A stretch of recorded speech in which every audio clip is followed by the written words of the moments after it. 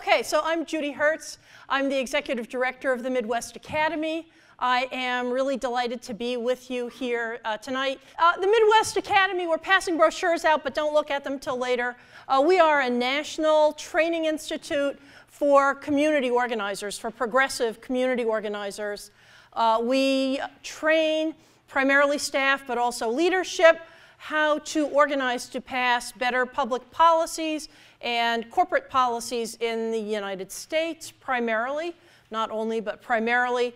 And we work, as you'll see when you look at the brochure later, but not now, that we work with a wide variety of organizations, from small neighborhood organizations all across the country to big national organizations that you have heard of, like the Sierra Club or the ACLU or the NEA.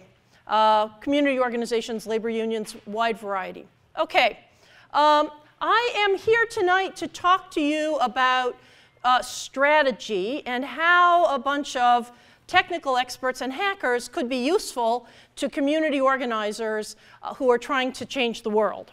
I am going to show you a tool that we train on from coast to coast that is a simple but deep way of planning out a campaign strategy. So you're mad about something, you want to see a change, how do you think about plotting that out? And what it really is it's all about power analysis. And the area that community organizations and labor unions and others could use some of your help is in finding the information that we need to do the underlying power analysis. So I will point that out as we go along. Okay, so when you are addressing a social problem, there are lots of different tools that you could use. Community organizing is not the only one, and it's not always the best one. They're fairly self-explanatory, perhaps.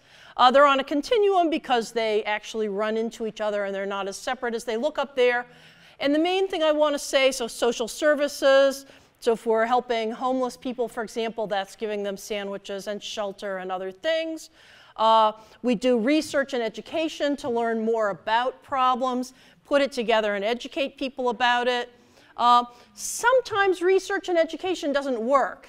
And the primary time when it doesn't work is when we're up against some big, powerful entity that decides they don't want to see the change we're trying to make. So we've done a lot of work with groups working on clean indoor air ordinances. So half of you aren't smoking, and the rest of us aren't breathing your smoke.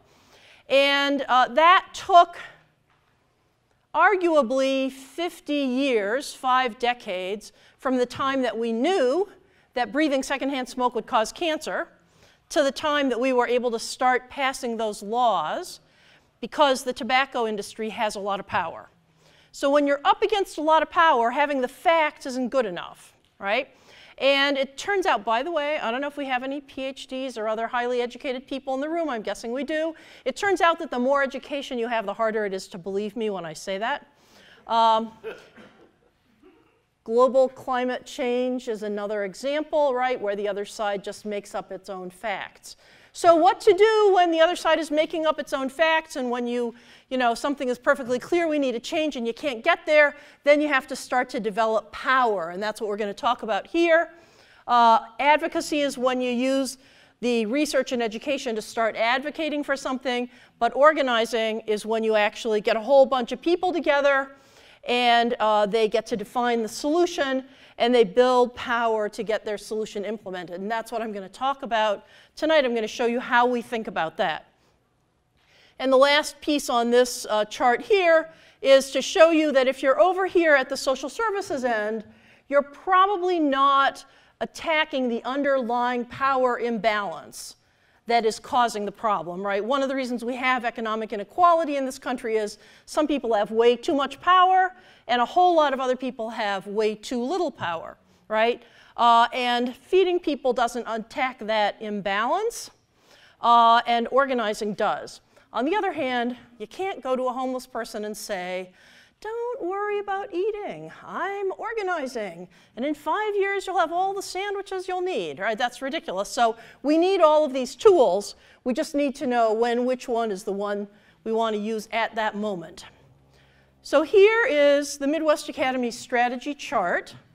It is in 5 columns, and I'm going to go through each one of them individually.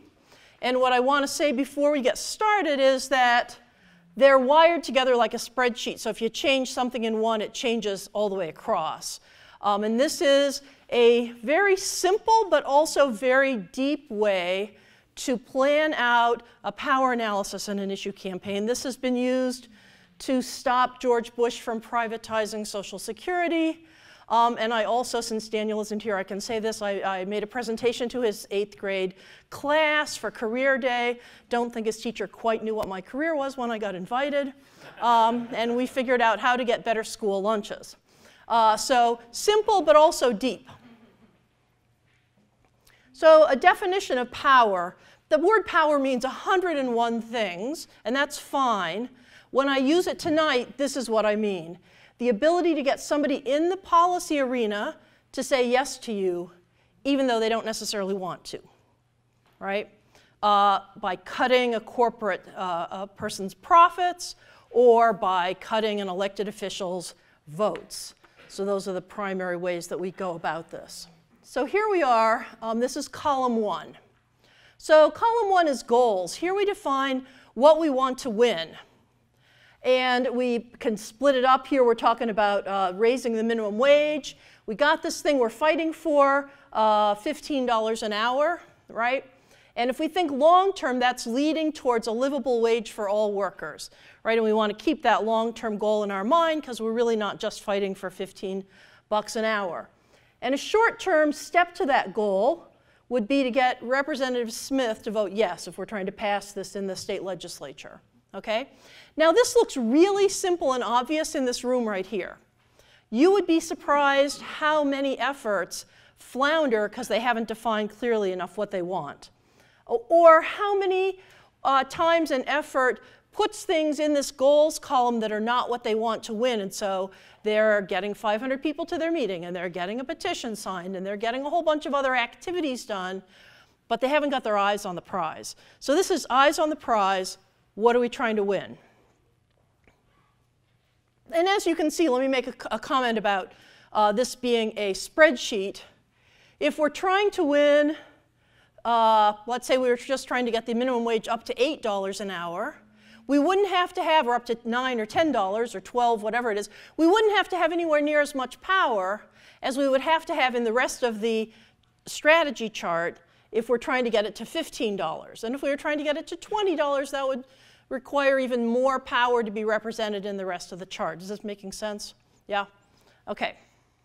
So this is organizational considerations, column 2. This is a very clumsy way of saying, what do you have right now? What are the resources you're bringing to this fight? Right now, we have how many staff? How many leaders? How many members? What do the social media lists look like? What's your reach? And not just numbers, but do they reach the key communities that you need to reach into? And not just how many staff do you have, but how much time does each of those staff people have to dedicate to this effort? And even more so if it's volunteers, right? How much time, how much can you count on them? What are people really going to be willing to put in? When you're not honest here, this is when everybody finds that 200% of their time has suddenly been committed to something, right? Have you all ever had 200% of your time committed, right? It's not fun. As you go through the chart and figure out the rest of the strategy, you're going to be coming back and saying, oh yeah, and then we're going to need to add this to our organization. We'll have an opportunity to add more members. We'll get more volunteers. We'll build up our social media lists. We'll bring in some money, and so on and so forth. So here in this column, you're planning for building your effort like a snowball and getting bigger and bigger. As opposed to many efforts that we all may have been part of, where you start off with this robust group of people who are ready to take action, and 3 months later, 2 people crawl across the finish line. This is where you plan not to have that happen. Internal conflicts here, you got 2 people who can't stand to be in the same room. You make a plan right up front for keeping them on different parts of the project, or whatever it is that you need to be worried about that's going to come up. Now here's the heart and soul of the chart, which is the people power, the constituents. who cares about the issue? Who can you recruit to be involved with you? Who do you already have in your organization? If you've got an organization, most of the groups we train are organizations. So they're trying to build their organization bigger as they go through this campaign. And we have to think about, and we'll get to this much more specifically in 1 minute, what kind of power do they have over the target? Now, the target or decision maker is the person you're trying to get to say yes to you, okay? And then, how are the people who care about the issue, how are they organized? Can you find them already organized? Has somebody got a list? Or is there an organization? Is there a club? You're trying to find senior citizens. You're not going to stand on a street corner looking for people with white hair, right? Because that's very slow. A lot of them are dyeing their hair these days, right? It's not going to be worth your time. But could you go to a religious congregation? Could you go to senior housing, right? Now you got a nice group of them. You can make friends with the president of their club. You can then have her or him tell the seniors, hey, we need phone calls now, right? You got a whole cluster of people organized much faster than doing it one by one. On social media, you may be able to get a very large group of people doing it that way. You want to figure out how can you segment the list, how can you figure out who's taking more action, how do you pull those people in, how do you start to build relationships, right, so that the people aren't just sort of one-time people who clicked a button and then they vanished. So building this up over the course of time, and people who the decision maker is going to be very nervous about, and I'm going to say a word about that in a minute. Well, let me jump into that. So the decision maker, this is column 4. The decision maker is the person who has the ability to say yes or no. So let's focus here on an elected official. So you want the elected official, so you want to identify who it is.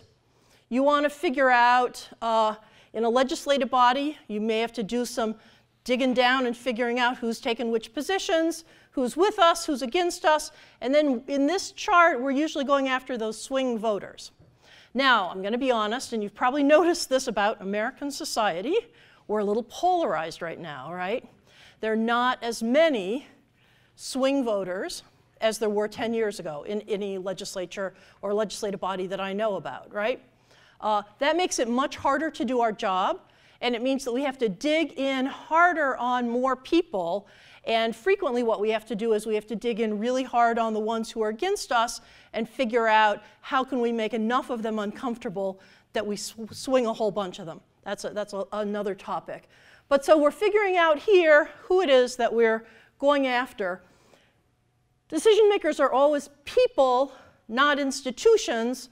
When I was a young organizer, I made just about every mistake that I could think of so that I'd have stories to tell later. And how many of you are renters, by the way? Raise your hand if you rent in Chicago. So there is a thing that you may know as the Residential Tenant Landlord Ordinance, but back when we passed it in the 1980s, it was called the Tenant Bill of Rights. And it completely changed. It brought Chicago up from maybe the 1920s to about the 70s or something in terms of where we are with the rest of the country in landlord-tenant relations. We were fighting for the Tenant-Landlord Bill of Rights for a lot of years before we got anywhere. And one of the mistakes that we were making was we had assumed that we were going after an institution, the Chicago City Council. You all probably know there's 50 members of the City Council. We hadn't named any names. We got this piece of paper and it said that we had to name names. So this is back so far in the deep, dark past. I know this will be shocking. We had to go to City Hall to find out all of the names because there was no internet, and to get maps. And we realized at that point that we literally had no base in the neighborhood of the key people on the Chicago Buildings Committee in the City Council. And that's why we were losing, right? I was taking people, I was the executive director of a very large and powerful tenants' rights organization in the 49th Ward, Rogers Park. But no matter how brilliant an organizer I was, the city council member, the alderman from the 44th Ward did not care. I could take 5 people from the 49th Ward or 5,000 people down to the 44th Ward, and he literally didn't care because they couldn't vote for him, they couldn't vote against him, they weren't going to give him money, right? So we always want to hone in on who's the exact person, and remember I said, what is the relationship of power? What power do they have over the decision maker? I'm using decision maker and target interchangeably here. We used to always say target, and then somebody suggested that maybe it was rude or sounded like maybe we wanted to shoot them, which maybe we do, but we still we're calling them decision makers. Same thing here, right? So what power? So here's one of the downsides of a lot of social media organizing, right?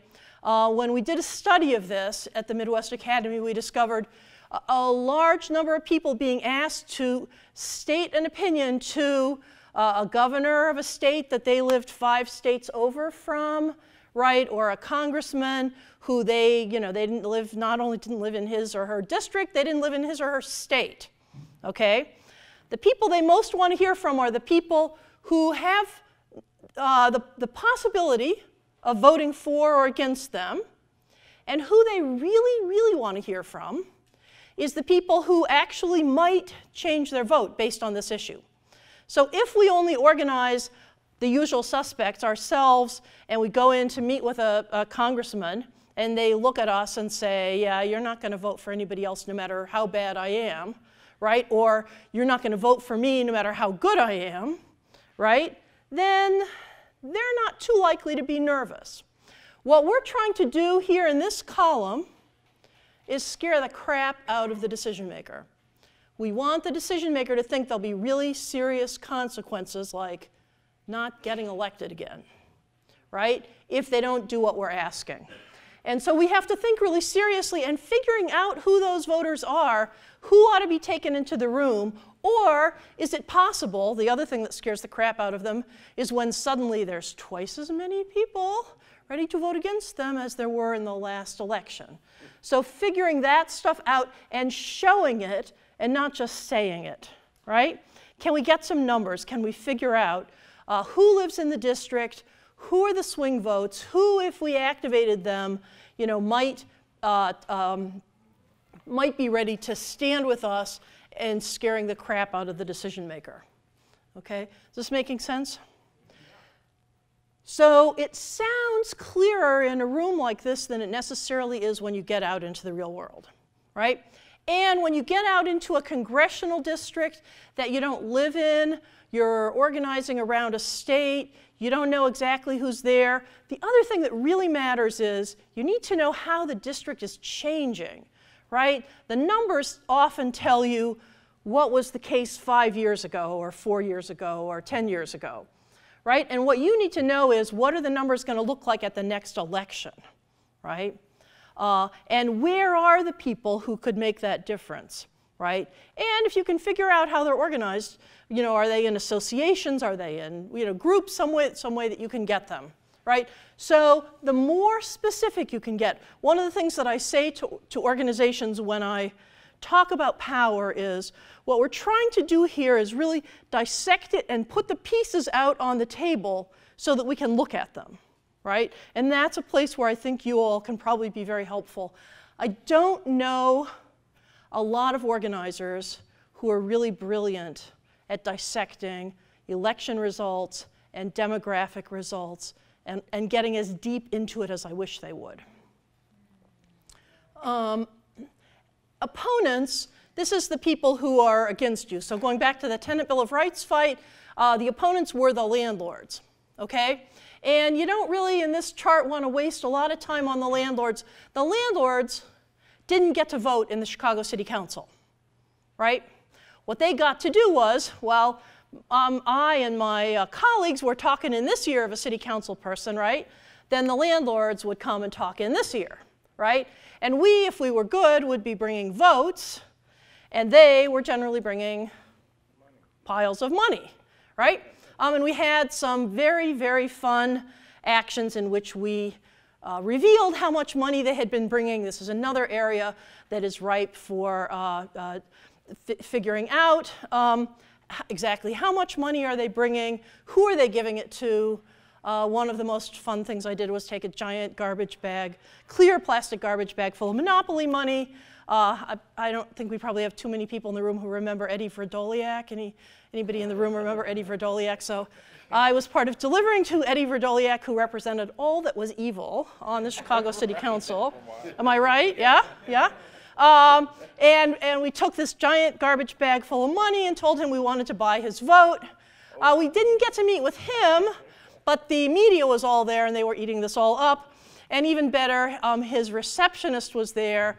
And I don't know exactly what the woman thought, but when she saw this giant garbage bag, clear plastic garbage bag, full of pink and green and blue, like Monopoly money, she started screaming, "You get that out of here, you can't come in here with that."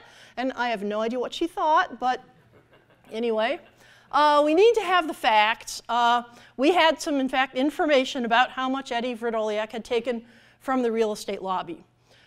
So opponents, though, what we didn't do was we didn't spend a lot of time attacking the real estate industry, although it's also interesting that if we had pointed out from the perspective of the real estate lobby, how much did a particular company give to the city council, that might have also been really interesting. We didn't have the capacity to do that.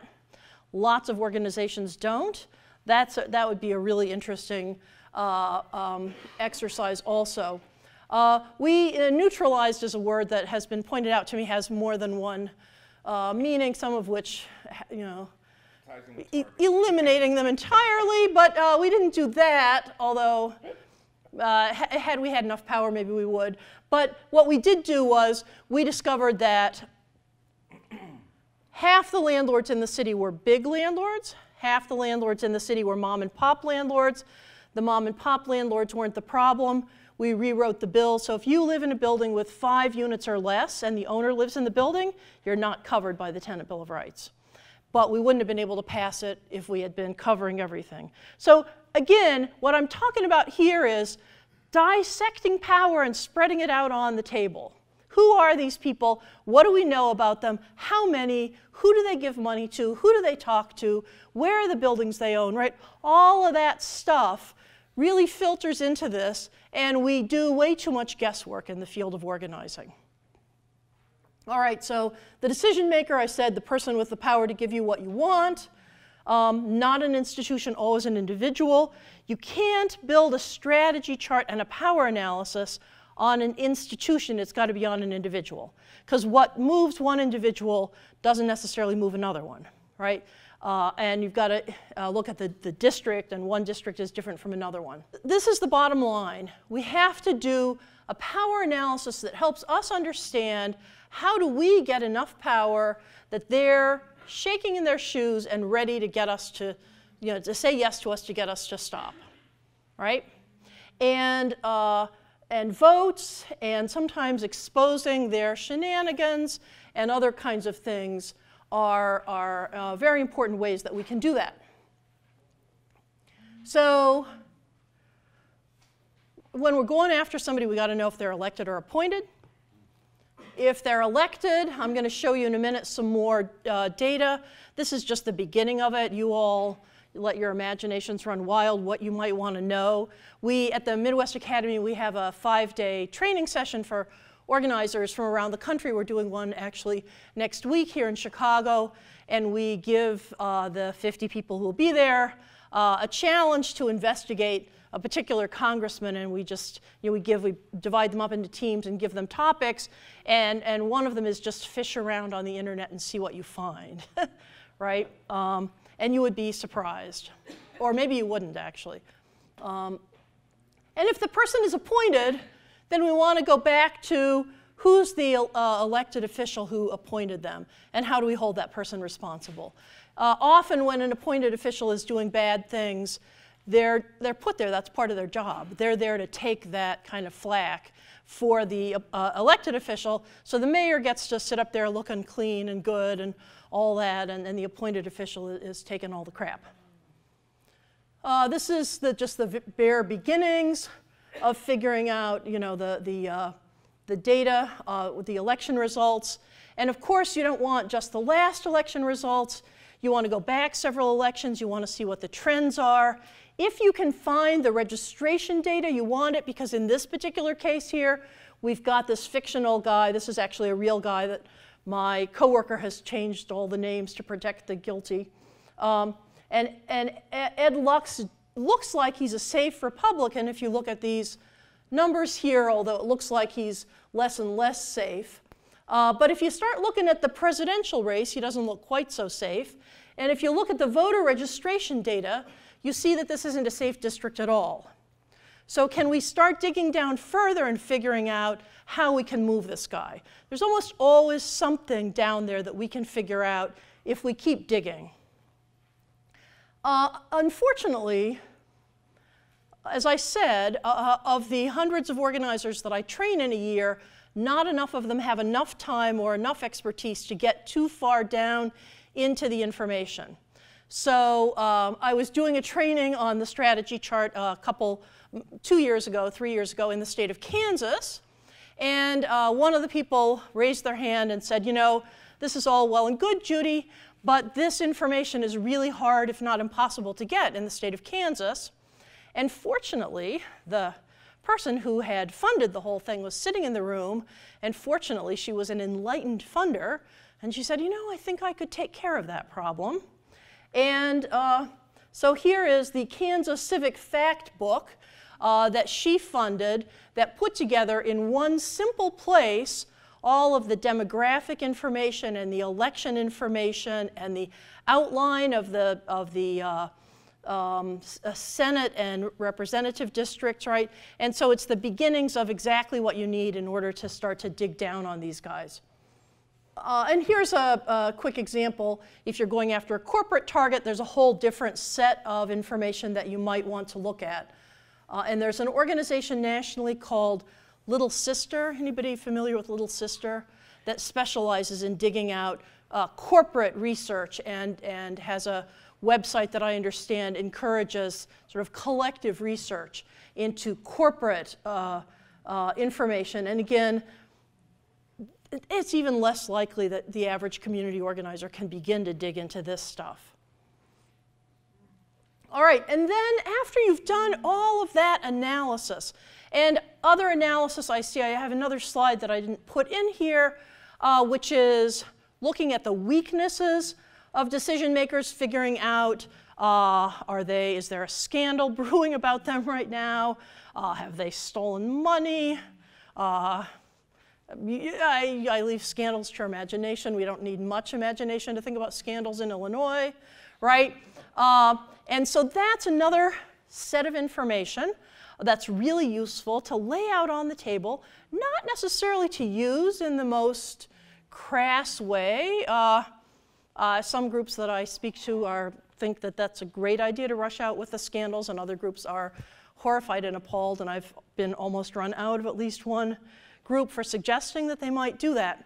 But let me tell you just a really short vignette about a time when it really worked in Illinois. Anybody remember Governor George Ryan? Yeah? And Governor George Ryan, who was selling driver's licenses to truck drivers who hadn't passed tests and weren't qualified to be driving big rigs on the highway. And at a certain point, one of these guys who had bought a license and hadn't earned it crashed into a van with 6 kids in it, and they were all killed. So George Ryan, one in a long line of Illinois governors, who was on his way to prison. But at the moment that this organizing happened, he still was the governor, had one foot in prison, but still in the governor's mansion in the way that you can in Illinois. And the coalition to stop the death penalty realized that the governor was looking really bad and not headed anywhere good, and that he might want to have a better legacy. And he was a pretty old guy at this point, so he was not going to come out of prison and get any better legacy. And so they had a conversation with him, which was probably nowhere near as blunt as this, but this is basically what the conversation was. Governor, you might like to look a little better than you're looking right now. Here's something you could do that would be a very positive legacy, and we'd be happy to polish it up for you and tell everybody how great you are if you would put a moratorium on the death penalty in Illinois. And this was at the point early in the time when more and more people on death row were being found to be innocent, right? And Governor Ryan did that, and that was the beginning of the end of the death penalty in Illinois. Now that scandal was really obvious. We can figure out how to dig around. What are the weaknesses? What are the vulnerabilities? Another piece of information that a group that I was working with discovered, working with a group in Aurora, Colorado. They wanted to get their school superintendent to provide materials in a lot of different languages. I think they had 50 different languages in their schools. And he wasn't cooperating, and they couldn't figure out how to get to him. And the school board was elected, but there just weren't enough vulnerabilities. And they dug around, and somebody uncovered the piece of information, seeing patterns, which is what you all do, right?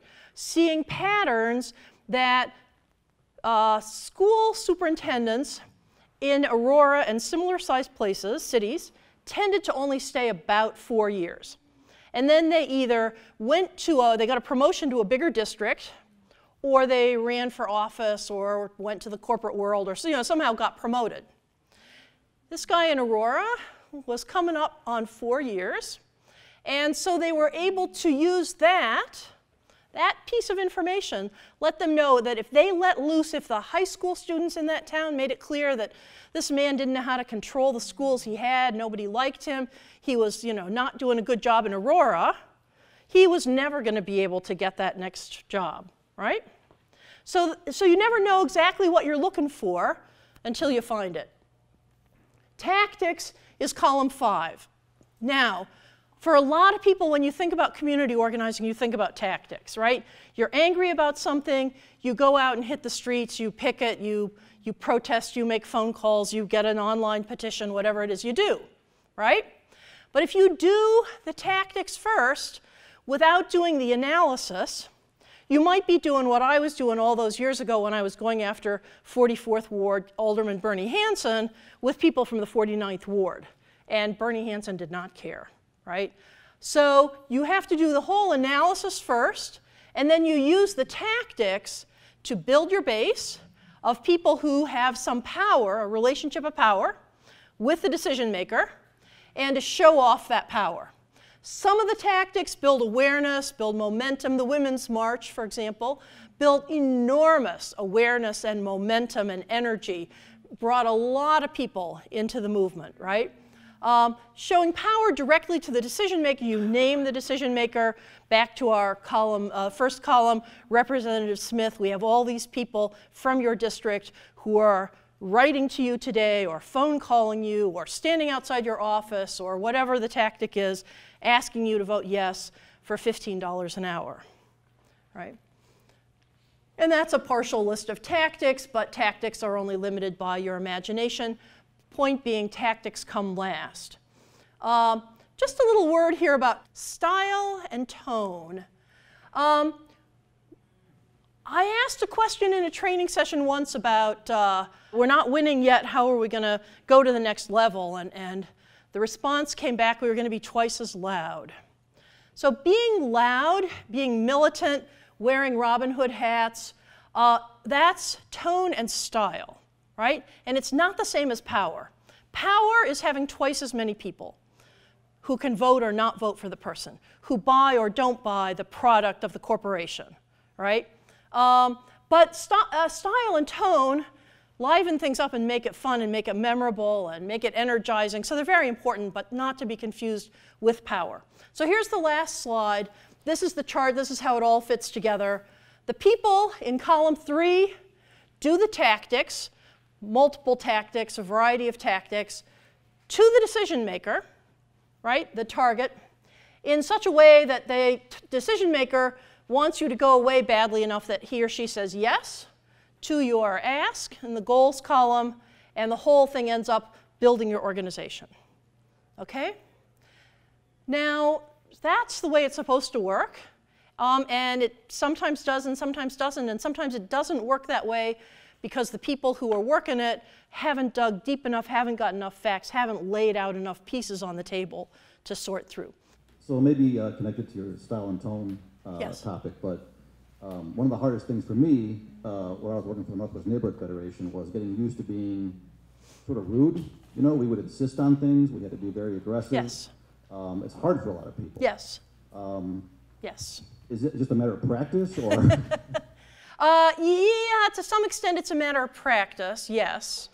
It's a matter of getting over the idea that you should be polite. It's you know, kind of getting together with your neighbors and or whoever is you're working with and reminding yourselves that you have a right to be mad, that you're mad about something righteous, and that, you know, when we have really bad situations in our schools, when kids are working with textbooks that are old and falling apart, that's very rude. When people don't have enough food to eat, that's very rude. When people's housing is falling apart, that's rude. And so for us to stand up and speak back about it is not rude, it's what needs to happen. You mentioned some of this data is hard to collect. It seems like we're kind of falling over data these days. Why is it so hard to get data on these like individuals or especially public figures? I think part of it is time, and people don't always have the time to get it. Organizers are very frequently busy getting the people engaged, and they're not as much oriented towards the data. Sometimes the problem is making sense of it once you've got it. Sometimes the problem is having too much of it. Sometimes the problem is key pieces of it are hiding. There's a lot of reasons. It's not so hard to get maybe the first layer, but to dig down, I would say time. It's also inclination. Right? The average organizer is much more oriented towards making the next phone call to get the next recruit on board than they are to poking around in data on the internet. Yeah, it's out there. It's almost always out there, but where and how to. And then the other piece is, the other real skill is putting it together in a way that people can understand it and use it, right? In a timely manner, right? In general, how do you identify decision makers? So the decision maker is whoever has the power to say yes or no to the thing you want, right? And sometimes that's really obvious. Sometimes it's an elected body, a legislative body, and you have to sift through and you have to meet and figure out who's a yes, who's a no, and who's a swing. Sometimes it's more hidden.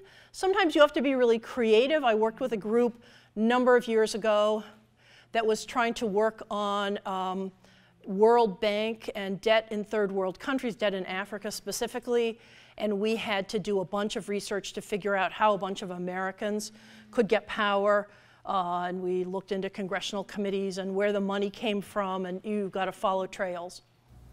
Speaking as an old organizer, how have things changed in the last 20 or 25 years now that we have the internet and new forms of communication? You know, both for the good and for the bad, I would say, right? So when we first did some research about 5 years ago about online organizing, what we found was a lot of very unfocused, untargeted stuff out there. I did a little work at one point with change.org when they were getting these 300,000 person signatures on petitions. And I can tell you that there was one particular case. Anybody remember pink slime, the hamburger, the stuff, the last pieces that they use a centrifuge and chemicals to spin off of? You don't even really want to go there any further, but disgusting stuff that they mix back into hamburger and then we're supposed to eat it. And they had started a petition to get rid of it. The petition was one of the really early ones to get 300,000 signatures. I happened to talk, and they won within 3 weeks. They were asking the USDA not to sell that kind of hamburger as the only hamburger that they sold to school lunch programs, to have another kind of hamburger available too. They won it in 3 weeks. I was doing some debriefing with them. They thought that they had won it because they had shamed the head of the USDA. And from time to time, we go through these periods of talking about shaming people. And as a person who's been doing community organizing for a long time, I can tell you that most of the people that we have to do organizing against are pretty shameless. So I wasn't buying it. Yeah, you shamed him. Sure, sure. I don't really think so. And by the way, what was his name? And then they couldn't name him. And so then you definitely can't shame anybody you can't name, right? But they had 300,000 signatures, so they thought that was it. But when I kept digging around, it turned out that a bunch of those people had gone into Applebee's, TGIF's, Kroger's, and I think Ralph's, and asked to speak to the manager before they bought the hamburger, and asked if the hamburger had pink slime in it, and said they wouldn't buy it if it did. And those 4 chains had contacted Tom Vilsack, the head of the USDA, and told him he had to do something. So it was actually not the action they thought, but it was, in fact, action that did it. So we have to, there's a tendency to go for simple answers. There's the ability to get, you know, how many millions of people turned out for women's marches all over the world, right? And that's an amazing, amazing thing that we can do. The other side can also do it, right? And then it's not even to talk about, you know, Russian hacking and Facebook and all of that. So there's good and there's bad, and the basic principles are still the same, the power principles and what an elected official looks to when they make a decision how they're going to vote. Locally, we have more elected officials versus appointed than a lot of places, judges, Metropolitan Water Reclamation District commissioners, and so on. Is that better for average people or worse, in your opinion? Okay, so that's an interesting question. Both, probably both. What's good is they shouldn't cover as big an area, so organizing should be easier because it's not so huge. I was just in Houston, city about the same size as Chicago, and I told them their bean was no good. And they only have 15 city council people, so it's harder to get to one of those 15 than it is to get to one of our 50. So that's good. On the other hand, all these levels of government and who's responsible for what gets very confusing very fast. And you can find yourself going after the wrong place or being shifted from office to office. So both, bit of both.